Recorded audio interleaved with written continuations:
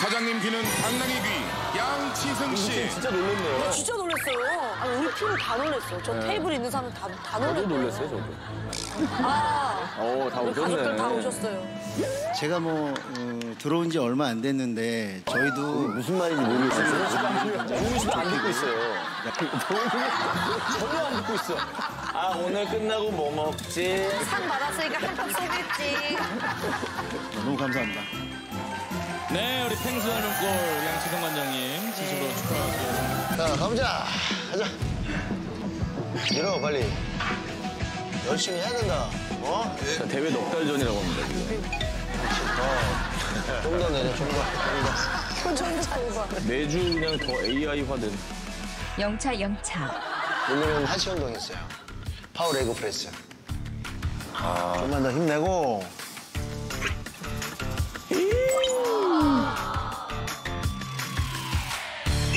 오케이. 좋았어. 천천히. 어떡하냐, 와. 어떻게 들어? 가능할까? 덤벨 봐요.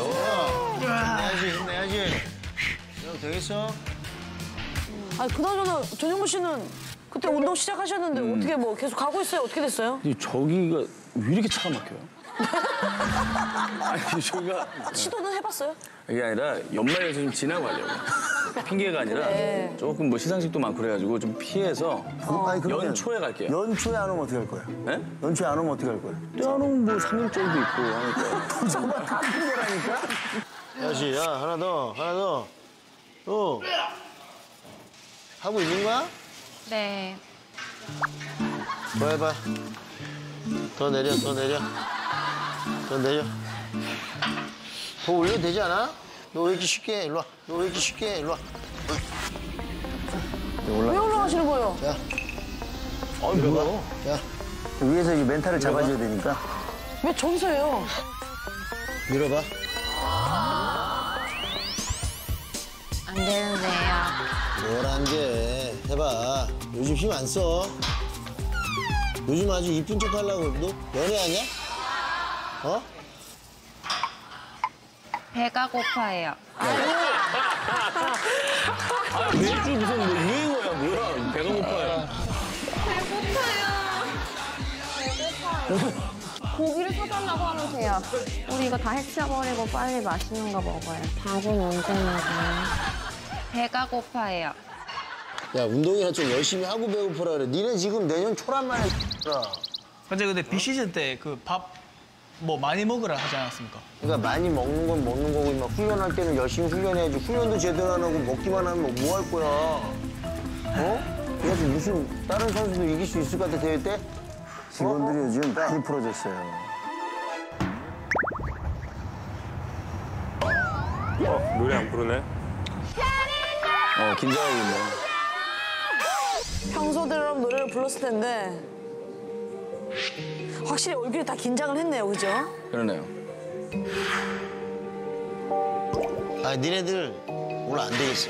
보니까 그 비시즌 때 훈련 좀 잘하는 데 없냐? 니네 이거 동생들이나 뭐 선배들 중에 훈련하는 애들 있지? 그 전화 한 통 해가지고 우리 트레이너를 데리고 와서 같이 훈련 한번 하자고 전화 좀 해줘. 많지는 않고 가끔씩은 합니다. 근데 우리 트레이너가 지금 너무 나태해요, 지금. 저는 다른 센터 가자 했을 때 사실 좀 무서웠어요. 왜냐면 다들 몸 좋으신 분들도 있을 것 같고 또 뭔가 같이 훈련하면 이 레벨이 맞을까 싶기도 하고 해서 살짝 쫄았습니다. 저는 더 예쁘게 하고 가서 절대 꿀리지 말아야겠다 생각해요. 차원이 달라, 확실히. 스타주처럼 딴 데 가서 하는구나. 스타주. 그러네, 스타일. 원정 경기하죠. 그러니까 원정 운동을 하러 가요. 그리고 왜냐면 이게 약간 직업이 같은 직업인 사람이 제일 무섭듯이 네, 맞아요. 트레이너들이 운동하고 있으면 사실 굉장히 신경 안 쓸 것 같지만 굉장히 신경 많이 쓰이거든요. 그러니까는 약간 긴장도 하고 저기는 저 트레이닝 방식이 어떤지 그리고 저기는 어떻게 관리하는지.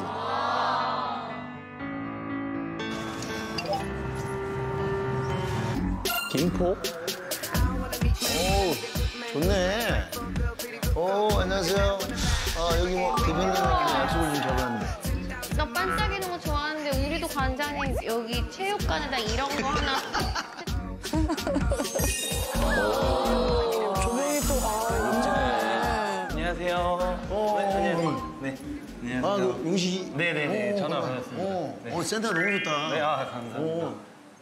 알고 봤더니 예전에 저희 클럽에서 운동을 좀 배웠던 친구더라고요. 네네네. 안녕하세요.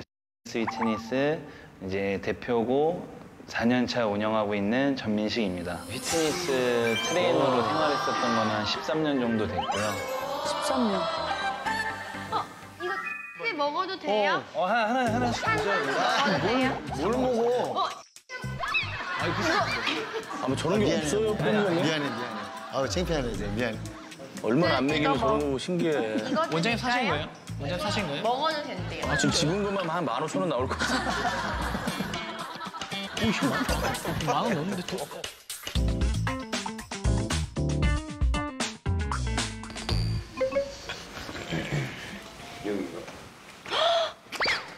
먹을 게 진짜 많아. 먹을 게 왜 이러지? 여기 라면이 있구나. 근데 여기는 휴게실에 그냥 아예 다 먹으라고 그냥 놔둔 거네요. 근데 제일 중요한 거는 이 공간 보세요. 이게 왜 이렇게 넓어요, 여기? 맞아. 그러네. 공간이면 진짜. 숨통이 트이네. 아유. 고장난 세탁기에. 여기 약간 열악했어. 우리도 이 정도 공간만 있으면 참 좋겠어요.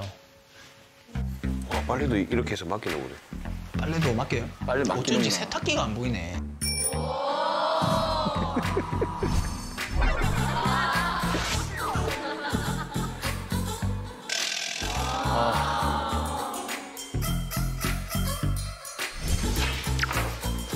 우리보다 더. 얼마예요? 그래도 헬스는 우리가 싸네요. 어떻게 강남이 더 쌀 수가 있어. 솔직히 이제 부러우면 지는 거다라고 생각해가지고 저희 나름대로 합리화를 한 것 같은데 사실 냉장고로 저렇게 좋은 것도 필요가 없어요. 맞아. 냉장고 이거 뭐 효율 등급이 5등급이에요, 지금. 5등급이 안 되지. 5등급이네요. 이거 먹으면은 그뭐 몸만 괜히 못 만들고 방해돼요. 혹시. 그리고 이 청소 도구도 이렇게 많이 필요도 없어요, 사실. 맞아. 필요한 만큼만 사면 되지 뭐. 여기 뭐 세대나 있어. 우리는 청소기가 수직력이 있잖아요. 해봐. 지금 불 켜고 있네, 또. 불 켜고 있네. 이럴 때 전기세 나가는 거예요. 그러니까 한 3개 정도 꺼냈는데 하나만 있는데. 결국은 과장님을 다 따라가네요. 욕하면서 담는다고 그러잖아. 네. 잘하고 있네요. 야, 빨리 안 와, 이씨. 야, 여기, 봐봐봐. 야, 여기 트레이너 지금 이렇게, BC인데도 이렇게 관리하고 사진도 이렇게 붙여놓고 얼마나 좋아. 긴장을 하라는 거죠. 너무 풀어져 있어서 지금. 솔직히 좀 자존심은 상했는데 더 열심히 운동해야 할 것 같습니다. 저 이제 안에 헬스장. 오. 진짜 예쁘다.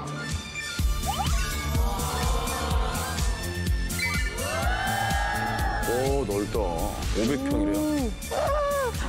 야, 저 끝이 안 보여. 깔끔하더라고요. 이거 깔끔하다. 그리고. 네.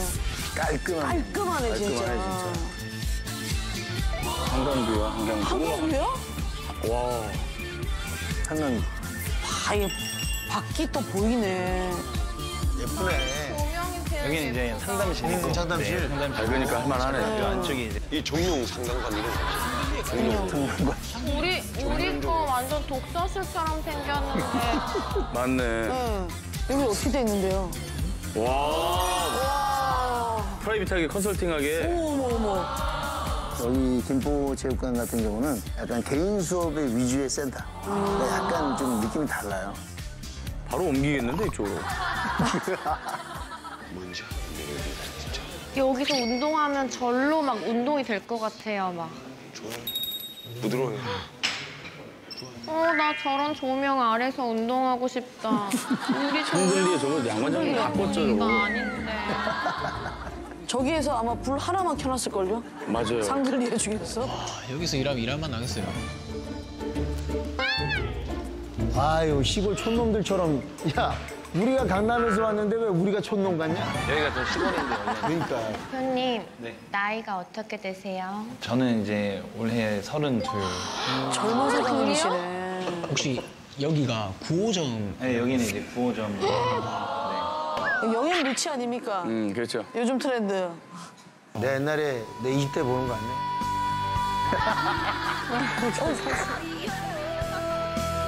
다른 이제 센터나 이제 이런 선수들을 트레이너들이 어떻게 일하고 네. 또 그걸 봄으로써 좀 깨달으라고 일부러 여기까지 데리고 왔어요. 훈련을. 그러니까 네네. 그래서 선수들이나 직원들 있으면 네네.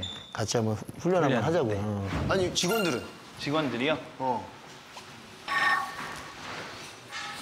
이 친구들이야? 오, 이야, 반가워요. 반가워요. 잘생겼다. 예쁘네. 몸이 좀 커 보이죠, 너? 야, 니네 좀 긴장 좀 하라고, 이제,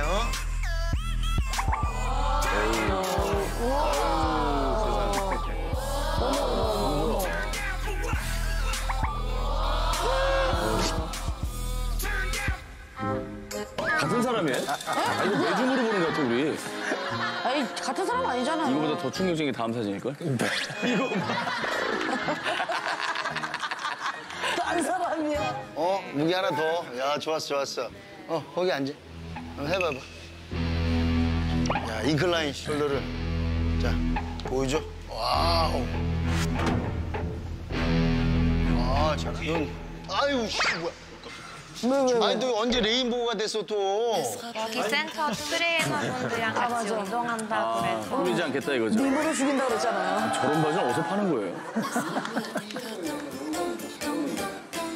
자, 우리 대표님. 우리 이제 해서 우리가 개수를 넣자고. 우리 선생님이 지면 내가 밥 사고. 우리 대표님 선생님 지면 밥 사기. 오케이? 알겠습니다. 좋았어. 좋았어. 자, 어깨 하자고요. 올리고. 몇 개 아니지? 자, 김포 대 강남. 불안해. 야, 이걸 또 대결을 하네. 자, 시작. 하나, 둘. 자, 둘. 이분은 셋. 벌써 인사를 드리는 벌써 어떻게? 왔다. 정수 화이팅! 넷. 둘.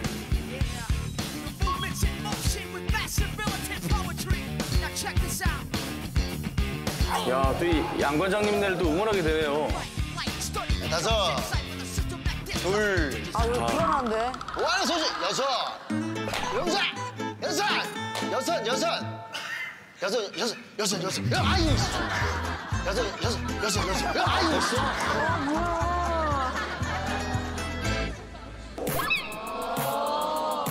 일 대 0이죠. 여기는 여유 있어, 지금, 김포파는. 나 진짜. 야, 밥 사기 했다고. 성수야, 더 했었어야지. 속상하네. 야, 정태, 알았어요, 다음. 네가 보여줘, 이번에. 자, 정태 씨가 하면 돼, 정태 씨. 선생님 들어가서. 네, 정태 씨. 더 내려와, 더 내려와, 더. 정태 씨는 훈련 잘했었어요. 그죠? 다시 더 올려. 4년 차. 자, 좋아, 준비. 자, 시작. 하나, 둘, 이분은 할만하죠. 넷, 다섯, 여섯, 일곱, 여덟, 아홉. 표정이 둘 다 괜찮아요. 100개 가는 거 아니에요, 100개?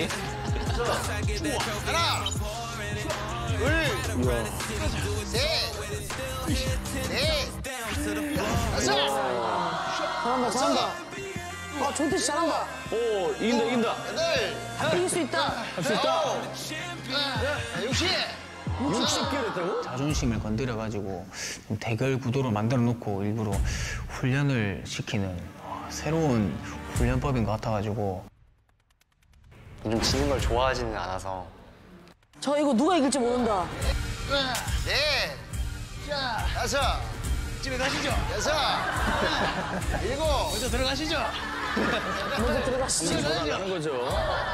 들어가세요. 어딜 들어가자고. 둘, 셋, 이거 안 될 것 같아. 들어가시죠. 넷, 다섯. 여섯. 아, 이거 진짜 누가 이길지 모른다. 여덟. 야, 내일 숟가락은 들어야죠. 뺄게. 야, 무슨 거예요? 무슨 거? 대박. 야, 100개가 웬 말이냐. 1무 1패죠, 지금. 야, 그래도 아주 기분 좋네. 이렇게 또 열심히 하고. 우리 그러면 또 선생님도 한번 아치가 너무 잘 운동을 열심히 하는구나. 한번 보여줘봐요. 동훈 씨가 인간과의 대결에서는 뭐 충분히. AI인데. 네. 부스 것도. 장난 아니다. 뿌듯해 보고 계시죠? 네. 하지만 우리에겐 AI가 있습니다. 인간 손꽤 하는데 하는 표정이죠. 아, 세계대회 우승자인데. 그래.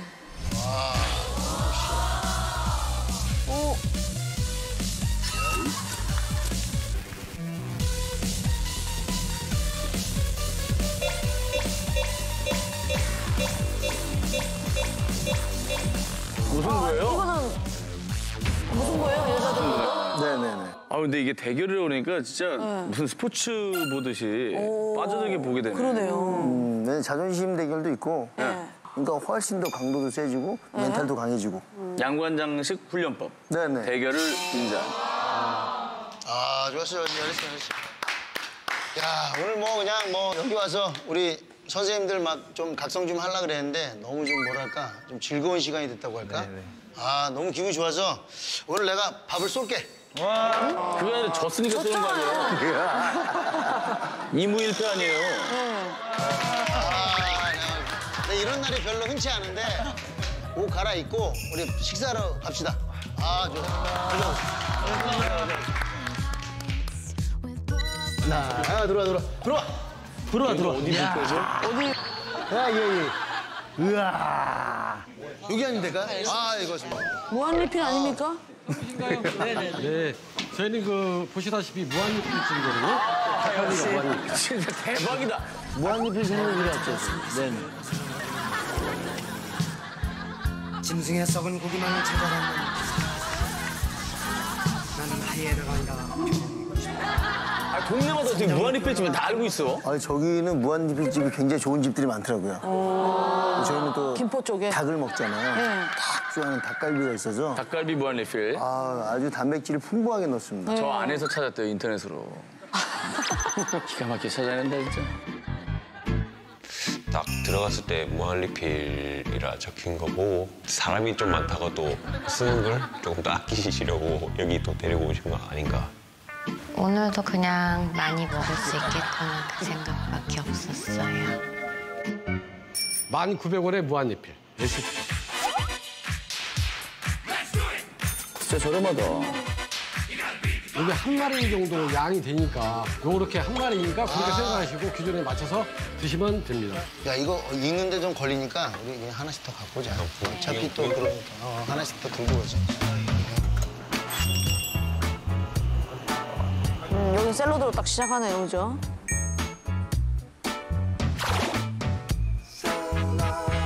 뭐야? 어딨어? 지금 떡 먹으면 고기 많이 못 먹으니까 고기 먹고 떡 아니, 이렇게 먹어요. 먹는 게 달라요?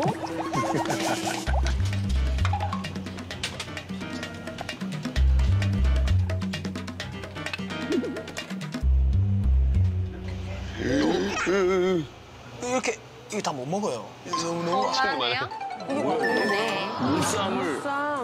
어느 식당이든지 저 친구 들어오면은 겁이 날 수밖에 그럼요. 없죠. 망하는 날이야.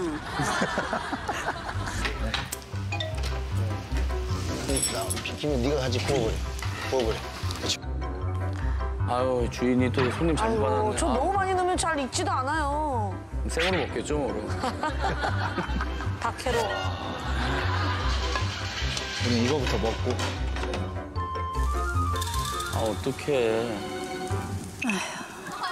직원들 중에 좀 괜찮은 친구 없어? 어떻게 괜찮은? 좀, 우리 원장님. 아직도 솔로거든. 마음에 드셔야지 또 제가 해드리는데. 스타일이 혹시? 저랑 이렇게 같이 맛있게 먹을 수 있는 사람이면 돼요.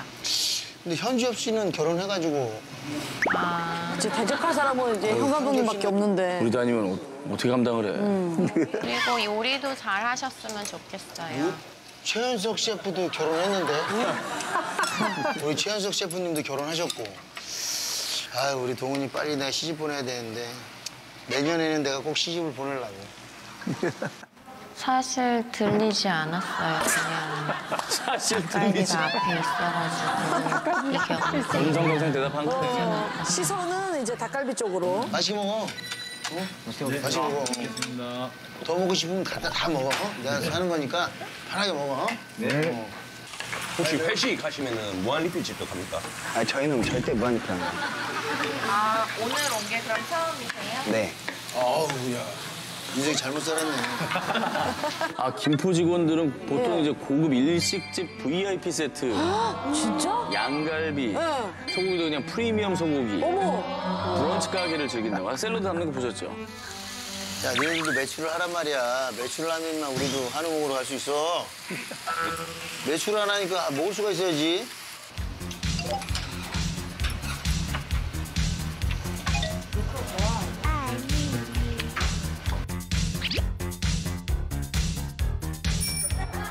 아, 여기서도 장갑? 아, 드디어 TV로 막았던 위생장갑.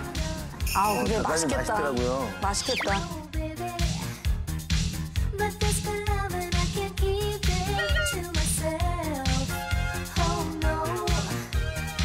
참 신기해. 매주 보지만 참 신기해.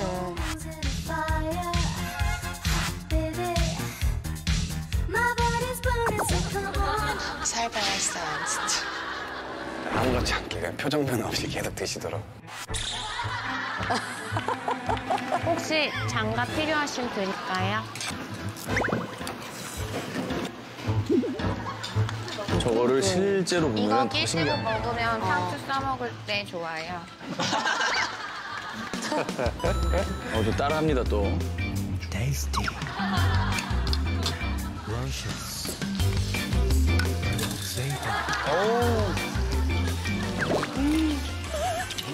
또 걸뱅이 샷이 나오고 있는데.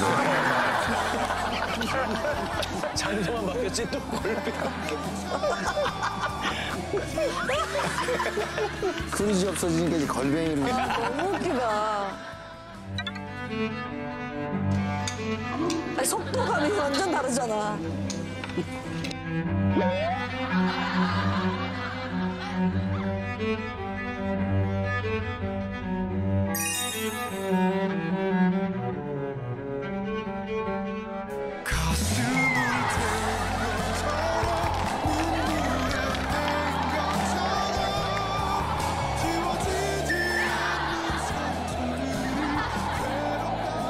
아, 근데 아까 우리 애들이, 우리 직원들이 여기서 일하고 싶다고 그랬더라고. 너무 좋다고. 네. 아, 나는 솔직히 이렇게 세련된 친구들이 필요했거든. 네. 그냥 바꿔보는 거 어때, 트레이너들? 응? 괜찮습니다. 괜찮다고? 아, 후회할 텐데. 저 대표님 저도 세팅하면은 또 괜찮지 않을까요? 제가 이래서 그랬지. 저 좀 데리고 가요.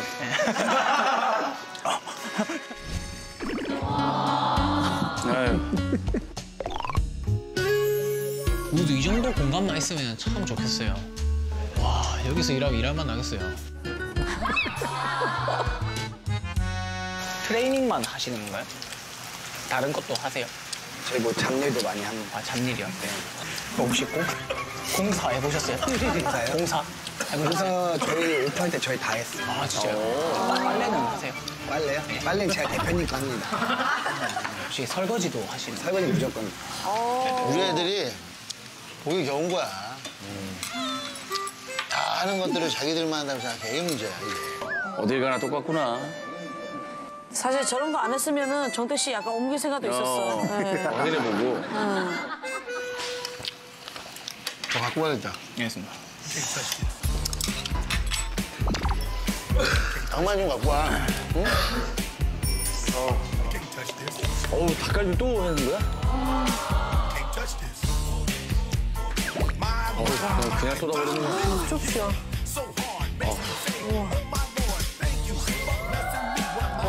진짜 수북히. 새로 오신 분들처럼 먹네요. 맛있더라고요. 다 됐어요, 이제?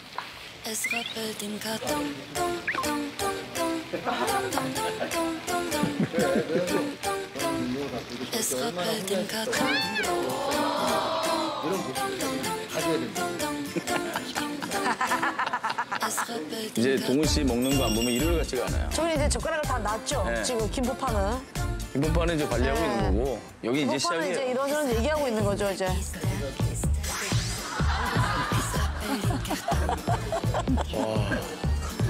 야, 저 정도면 진짜 멋지다, 그냥. 많이 사시네. 듣지도 않는데 듣는 척하고 있어. 진짜 환희하니까 아, 몇 번째인데.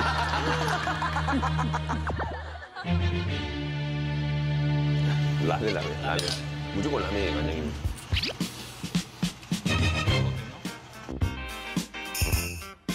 세 판이 시작됐죠? 후식으로 라면 먹어야 될 거 아니야. 라면 먹어줘야죠. 아시네.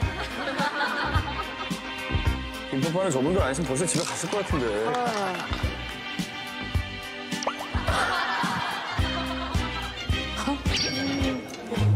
아니, 와, 대단하다. 아, 전부 커진 거 같잖아요? 쌈에다 누가 라면 올려보고. 아니, 그 쌈이 본인 얼굴만 해, 지금. 이만한 게 지금 들어가잖아요. 이번 건 더 큰데 이게 들어가. 네, 이거 진짜 큰데. 와. 아유, 저 뭐. 아까 우리 이제 잘 3명 맡았잖아, 우리 셋이. 하나도 안 흘렸어. 들어가긴 다 들어갔어요, 진짜. 난 저 아가씨 밥 먹는 걸 보고 예. 내일 아침까지 못 먹어. 보기만 해도 배불러. 아우 너무 배가 불러. 걸뱅이. 라면 걸뱅이. 걸뱅이 모드. 라면 걸뱅이. 진짜 저 정도면 라면. 솔직히 라면 하나 먹었다, 하나. 걸뱅이 몇 판째 먹고 저기 뭐 하는 짓이야.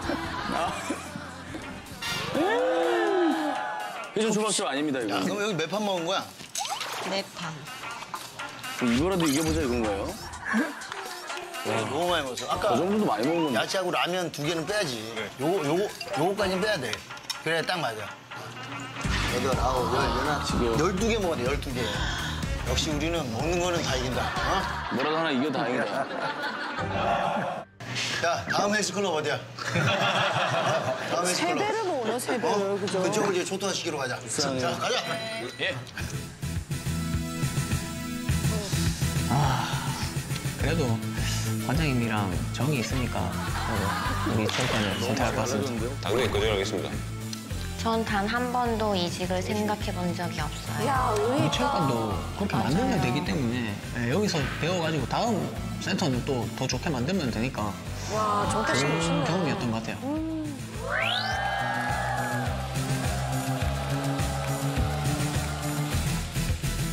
KBS에 웬일이세요? 우리 기다리면 되겠지.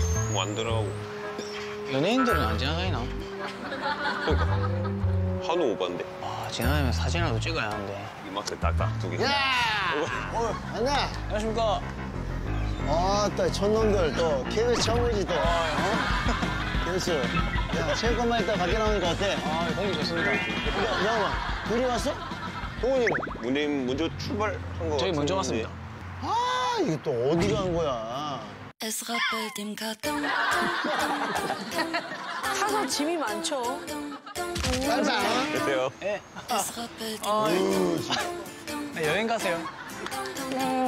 동훈아, 우리 지금 인천공항 가는 거 아니야? 인천공항 가는 거 아니야? 이거 또 뭐야? 어디 가는 거야? 진짜 어디 여행 가시나 봐요. 아무튼 여기 대방역 여기니까 걸어가면서 딱 타러 가자. 알겠습니다. 네. 아유, 빨리 와, 빨리. 관장님, 근데 저희 어디 가나요? 야, 말할 필요 없고 그냥 따라와봐. 좋은 데 가는 거야. 너네들이 한 번도 안 가본데.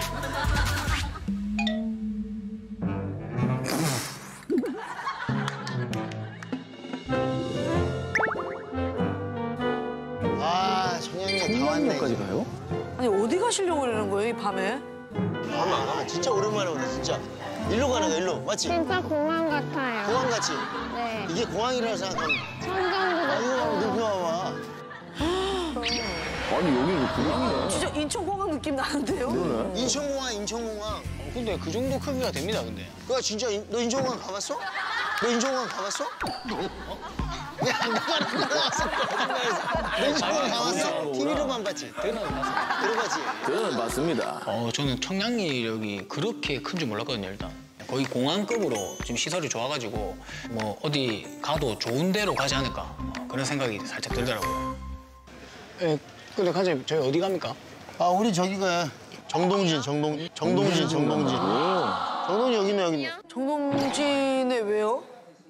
정동진을 우리가 왜 가겠어? 해 뜨는가 보러. 해보러 가죠. 야 새해가 됐으니까 니네들 내가 진짜 새해 그 해돋이 바다에서 지평선에서 딱 뜬 그 해를 보여주려고 하는 거야. 진짜 멋있긴 하죠. 한 번도 못 봤는데. 오 예. 그럼 설마 이게 직원들을 위한 선물인가요? 그럼요. 새해도 해를 보고 뭐 소원도 빌고 신년에는 우리 직원들하고 좀 더 행복한 시간을 좀 보내고 싶더라고요. 선물 아니라 벌칙 아니에요? 아유, 잠을 재워요, 잠을 재워요. 아니, 선물이죠. 저도 주는 줄 알았어요. 죽는 줄 알았으면 좀 가요. 제가 제일 쉬게. 뭐 특별하긴 한데 일단 엄청 추울 것 같다는 생각이 들더라고요. 딱 봐도 추워 보이는데? 영하 20도. 강릉거를 그냥 택시로 갈 수 있어요. 그래 좀 편하게 갑시다. 몸도 고된데. 그렇죠. 택시는 확실히 편해요. 강릉을 끊어가지고 아니, 택시를 타고 가는 거예요. 근데 그 KTX는 여행에 낭만이 없어. 그냥 뭐 빨리 가고 그냥 딱 가고 갔다. 이게 무슨 여행이야? 맞아. 정말. KTX도 그런 소리 나는 거 아니 그건 아니에요? 이렇게 가버려. 거의 대화가 초등학생 수준이거든요. 너무 웃기다. KTX는 2시간 만에 간대요. 만에. 숙박을 해야 되는구나. 숙박을 해야 되고. 숙박료가 나가는구나. 택시비는. 택시를 또 타고 가야 되니까 또 택시비가 많이 들고 무거워는 5시간 몇 분 가기 때문에 숙박료가 필요가 없는 거죠. 거기서 자니까. 네. 그리고 또 그 시간 잠깐 이게 자다 깨면 더 피곤해요. 피곤하고. 정말 피곤해요. 되게 피곤해 보이는데요. 네, 저 전날 너무 피곤했어요. 자기는 돈 벌어서 뭐하냐고 그런 걸 비싸다고 하네. 인생은 짧아. 네? 그러니까 하루하루를 즐겁게 살지. 아유, 무슨 전- 돈을 그래 그냥 여기 나와서 살지.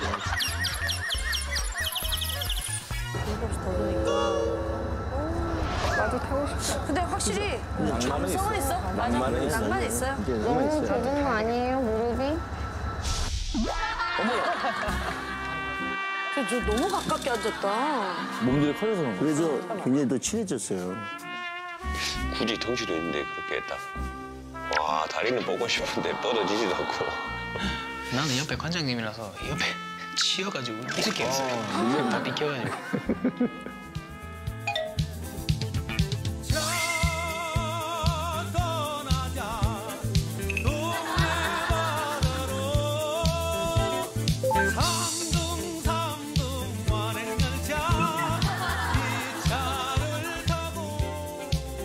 근데 제가 오늘 새해를 맞이해서 또 특별한 거를 준비했어요. 와. 이건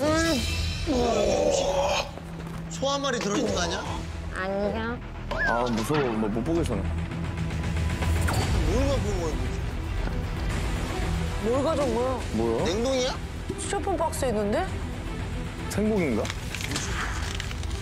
아니. 뭐야 이게? 이게 뭐냐? 아니 이게 뭐예요? 아니 이게 뭐예요? 이거 혹시 타조 아니야? 네. 기절. 타조. 저 안 깨져. 저 망치로 끼야 되는 거 그거 아니에요? 진짜 크다. 진짜 크더라고요.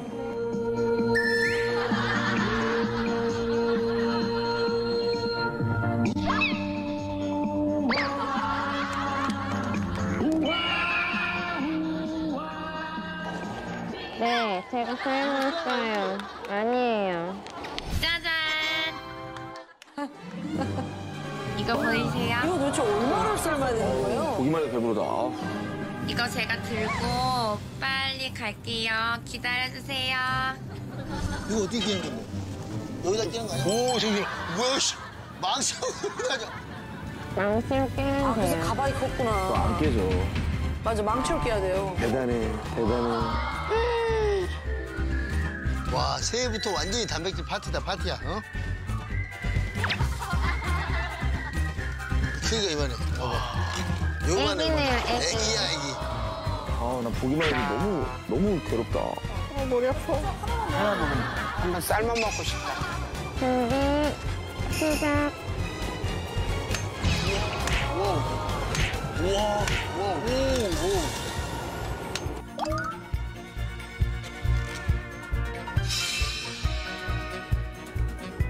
이제 살짝 떼야 할 것 같아.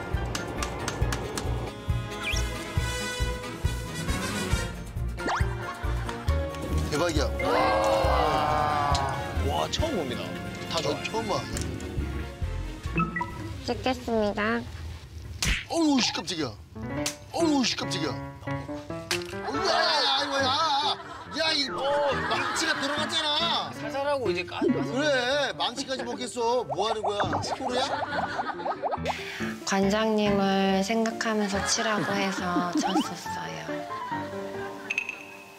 응? 누가? 아무도 안 그랬나요? 내면의 소리였네. 내면의 소리. 그러니까. 와, 노른자 봐. 노른자가 진짜 많네. 이야. 대박. 우와. 완숙이다, 완숙. 노른자 크기 봐봐. 야, 이게 비교가 안 됩니다, 이거랑. 노른자는 또 안 먹잖아요. 네. 야, 난 노른자 좋아한다. 와, 대박, 이만해. 노른자만 밥공기 하나 나오네요. 야, 먹고 싶다. 우와, 노른자 이만해. 우와, 이거 누가 먹습니까? 아니, 성수 먹어야지, 노른자. 못 먹으면 정말. 김치 좋다.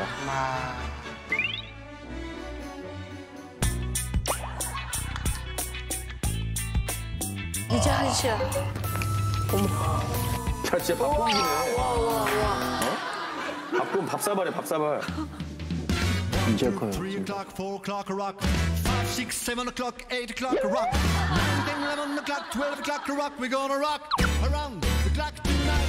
The clock strikes on, show me home. We'll have some fun around the clock strikes one. Gonna rock around the clock tonight. 정말 대단하죠. 진짜 모르겠다.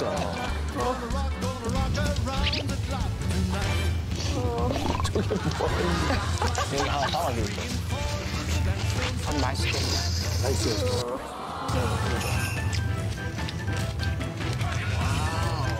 와, 이게 무슨 일입니까? 이게 뭐야?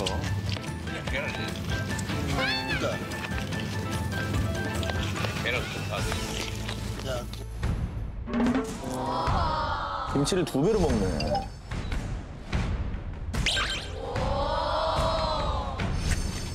김치 너무 맛있어. 김치 맛있는데? 김치는 누구 겁니까? 어머니, 양사장 어머니. 이사님 어머니. 살짝 맛있다. 맛있어요. 하면 되겠습니다. 야, 하루에 3끼 먹으면 이거 3개 갖고 다니면 되겠네, 이렇게. 이게 효율적이었습니다. 그지? 네. 근데 이게 좀 비쌉니다. 얼마인데? 이거 하나에 얼마야? 하나에 7만 원이요. 7만 원? 이게 7만 원. 이게 7만 원. 이게 와, 비싸다. 많이 차이 나네요. 저거 딱 굽는 순간 맛이 없더라고요. 7만 원이면 라면이 몇 개입니까? 그럼요. 계란만 해도. 네. 이거 드세요.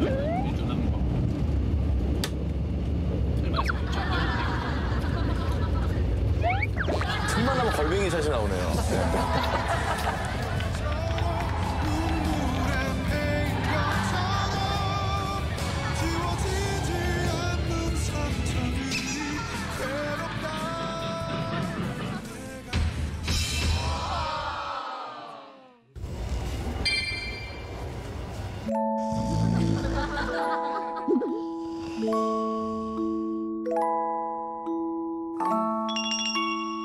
사실 녹화하고 저 밤에 가면 진짜 피곤하거든요. 아, 몸 얼마나 힘들까?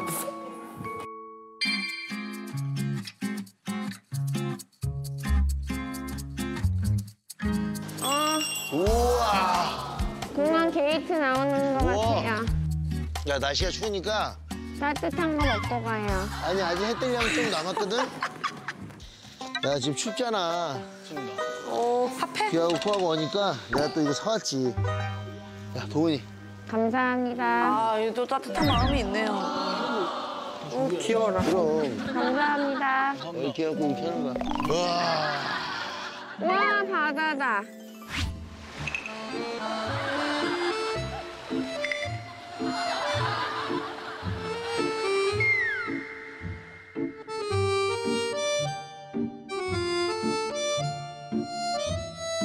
어, 7시 29분?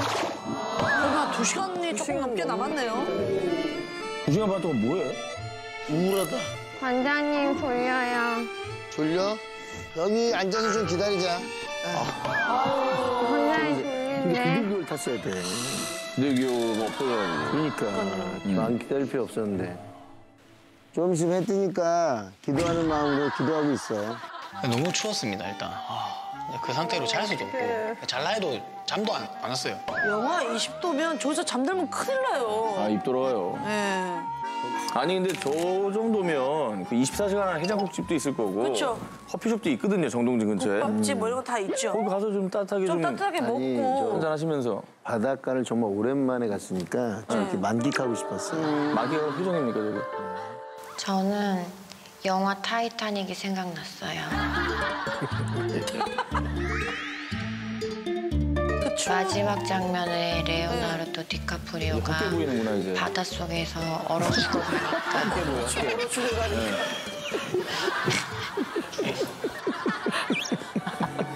저기서 잠들면 큰일 납니다.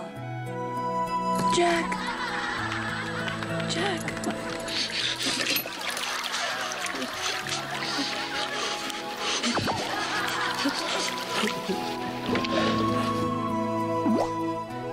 관장님, 저 잠깐 어디 좀 갔다 올게요. 이제 택시 타고 서울 가는 거 아니야?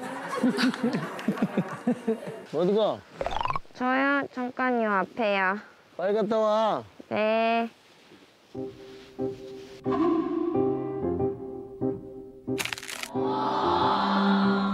아, 이게 진짜 직원들을 위한 선물인지 그냥 벌칙인지 모르겠네요.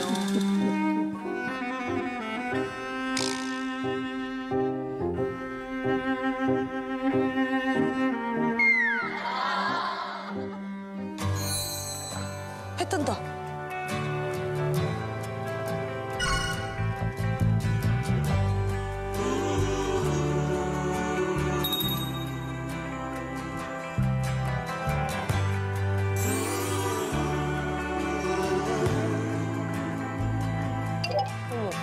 깜짝 놀랐어요. 뭐야? 안녕하세요. 뭐야? 한복. 안 추워? 아, 이거 준비해 온 거예요? 추울 것 같아. 안 추워? 저 예쁘게 사진 찍고 싶어서 빨리 사진 찍어주세요. 여기 딱 해가 떠오를 때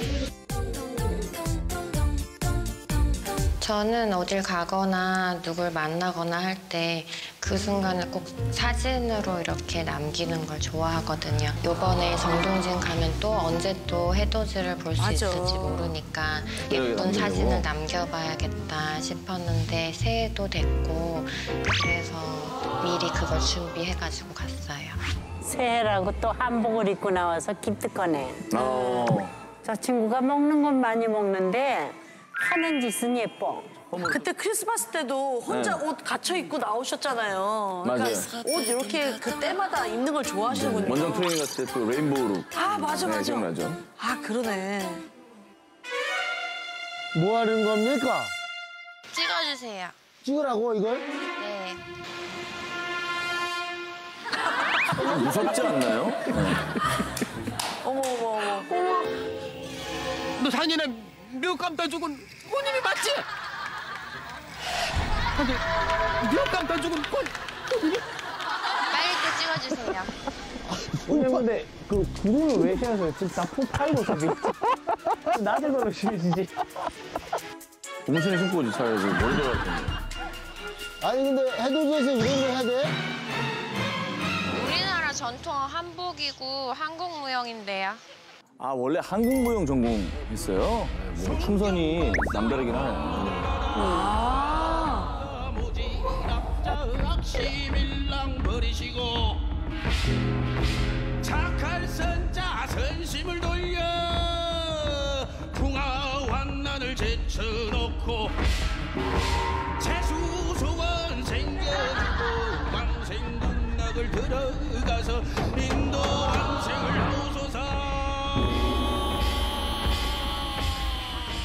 아이고야. 아 이제 곧 해가 뜰 것 같습니다. 아이고 해가 뜨겠다 이제.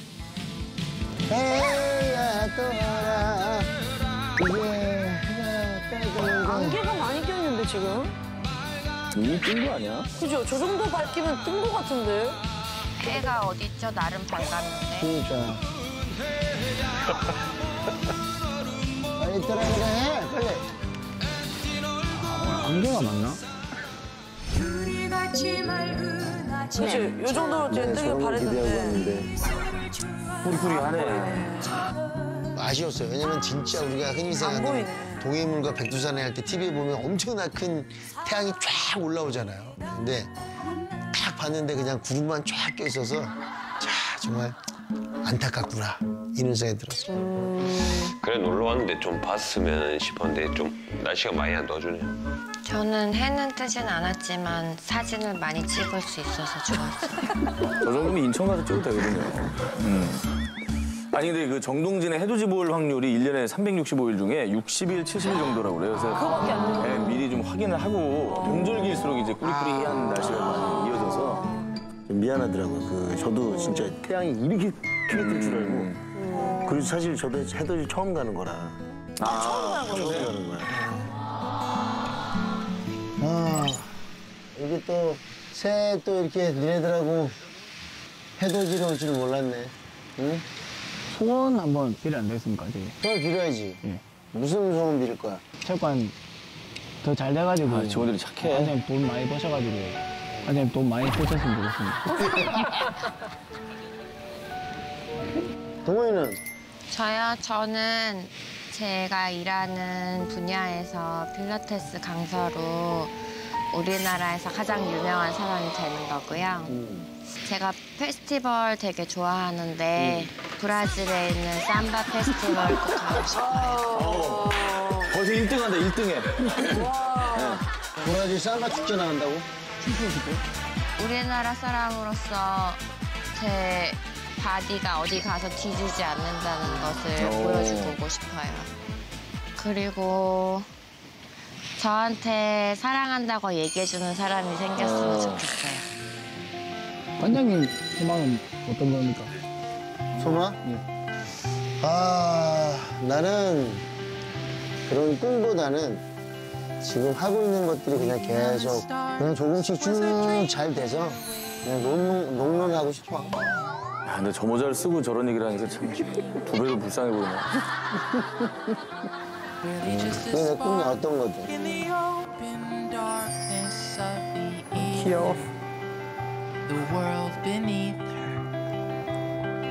I never could imagine how my life would change the day. 원장님 배고파요. 그 이제 좀 뭐 좀 먹으러 가야죠. 가자고. 예. 네. 부대찌개. 여기 먹을 게 진짜 많아요. 우리 뭐 먹으러 가요, 선장님? 뭐 먹고 싶은데? 고기야. 왜 고기야? 이렇게 하면 한 집 한 집씩 다 맛을 보는 거예요. 와, 그것도 가능하겠다. 1차, 2차, 3차, 4차 이렇게 한 집씩 맛을 보면 더 좋을 것 같아요. 그런 생각을 해본 적이 없는데 뭐 대단하구나. 진짜 웃기려고 하는 얘기가 아니에요. 진심이에요. 설마. 설마 저거예요? 야, 게 먹어야지, 게. 우와. 대박. 나는 양 관장님 덕분에 전국에 무한리필집이 이렇게 많은 줄 몰랐어. 아니, 대게도 무한리필집이 있어요? 네, 있습니다. 근데 좀 너무 멀리 다니는 거예요. 포항에 소고기 무한리필 갔고, 그다음에 김포로 이제 닭갈비 또 갔었고, 이제 정동진에 이제 홍게로. 이제는 뭐 그냥 저는 어딜 가나 맛있게만 먹으면 된다라는 생각이기 때문에 무한 리필을 가면 많이 먹을 수 있어서 좋고 이제는 크게 상관하지 않아요. 홍기 무한 리필하면 1인당 얼마 내면 다 먹을 수 있는 거예요? 네, 1인당 36,000원 내면 무한으로 홍게를 뭐 100마리 먹든 20마리 먹든. 대게랑 킹크랩은 그게 없고. 네, 그런 거 없고. 사장님, 킹크랩이 지금 얼마죠? 킹크랩은 한 85,000원 생각하셔야 돼요. 킬로그램. 1kg에? 키로당? 네, 킬로당. 대게는 지금 7만 원 생각하시면 되시고요. 키로당? 킬로그램당. 그럼 깜짝 우리가 놀라시죠? 대게 한 마리에 라면을 20개 넣어서 끓여 먹을까? 최악이다. 지금 눈빛으로 욕하고 계시는 거. 어때? 어떻게 생각해? 1인 1 킹크랩 하면 딱 좋을 것 같아요. 킹크랩보다는 홍게잖아. 그냥 4마리 주세요. 야야야, 뭔 소리 하는 거야, 지금. 야야야, 뭔 소리 하는 거야, 지금. 사장님한테 시키는 건 내가 시키는 거야. 새 정초인데 한번 쏩시다. 1인 1 킹크랩이 가장 좋을 것 같아요. 그게 가장 이상적이긴 해요. 네. 그래, 그러면 홍게 무한 리필 먹을게. 홍게 무한 리필 4인 준비해드릴까요? 네, 4인 준비해주세요.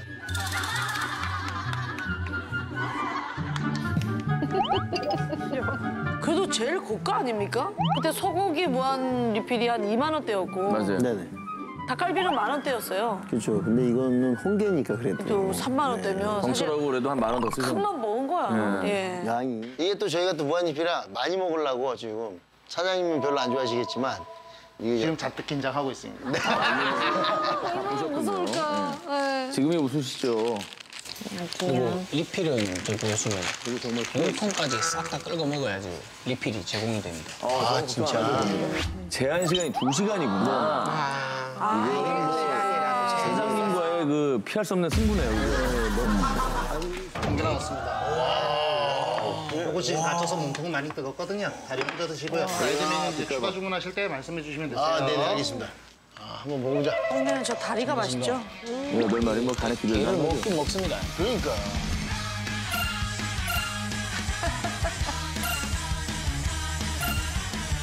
갈뱅이.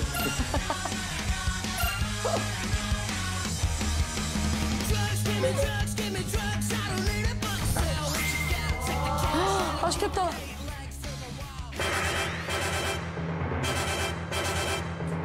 맛있게 드세요.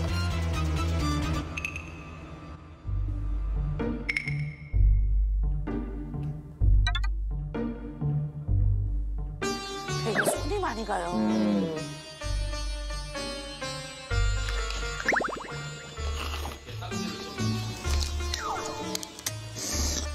근데 이게 시간이 좀 걸리겠다.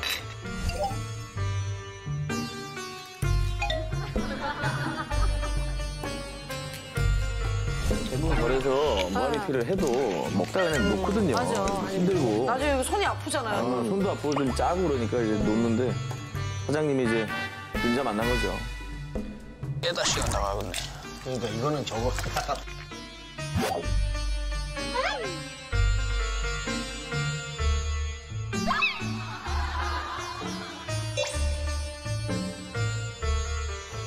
되게 맛있는데? 뭐 씹어버리네, 그냥. 마음이 급하니까 껍질도 먹고 있는 것 같죠? 네.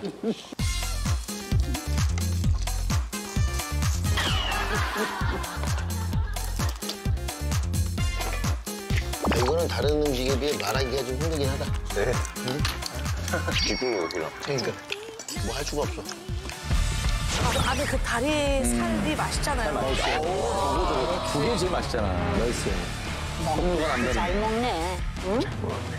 아우, 세상 짜게 먹어. 아우. 오 원장님도 안 가리네요, 그죠?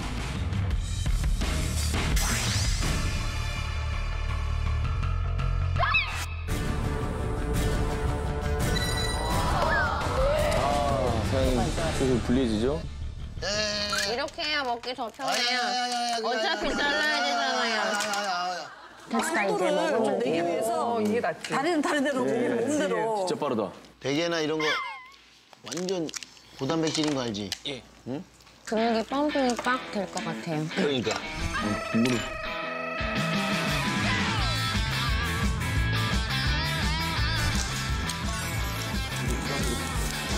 이렇게 쭉쭉 먹어줘야 돼. 그러니까 좋은 게 많을 때는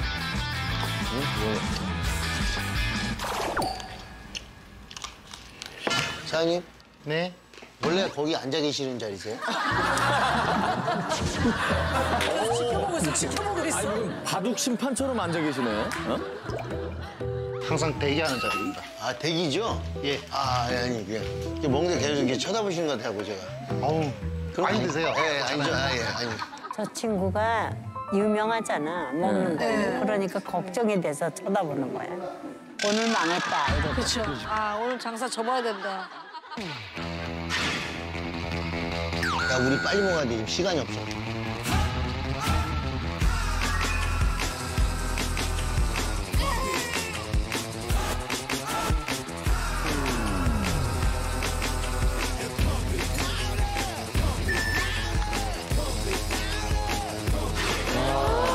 몇 마리 먹은 거야? 다 20마리 넘은 것 같은데, 지금? 아, 어떻게 해요, 사장님.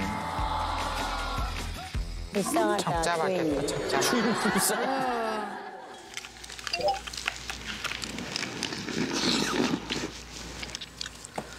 졸려지고 있어.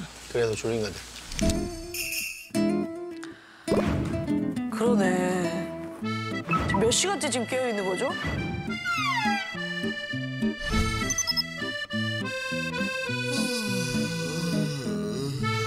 힘들다. 힘들어서 못 먹으면 또 진짜 오랜만이네. 먹으면서 졸겠지. 까는데 시간 걸리지. 바닥은 따뜻하니까 이게 속도가 엄청 느려지네. 26마리. 근데 저기 몇 마리씩 먹은 거야? 6마리, 한 사람. 여섯 마리 반?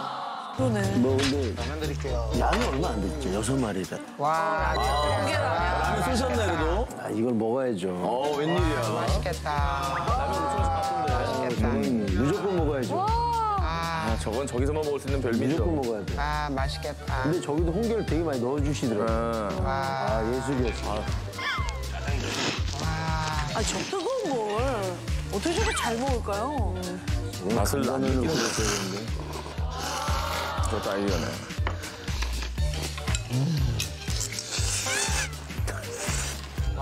그래, 확실히 라면을 계속 먹던 거라 잘 먹는. 아, 그러니까.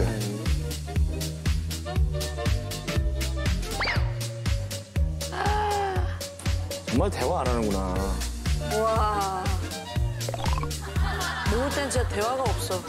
접시 먹고. 메인인데. 이게 사이드인데 이것도 거의 메인급으로 맛있어요. 와, 이거 예술인데? 진짜 맛있게 먹었습니다. 아, 저 홍게라면 진짜 너무 맛있을 것 같아. 전날 이후로 메뉴 100% 바꿨다. 라면이 또 엄청 났어. 야, 라면이 제일 맛있다. 호텔 이런 데 아니고 호텔이야, 호텔. 진짜 특급 호텔입니다. 어? 설마. 설마. 딱 벌어지고. 그다음에 그냥 와 위에만 쳐다보게 되고 회장님들이나 오는 데 아닌가 싶기도 하고 깜짝 놀랐습니다.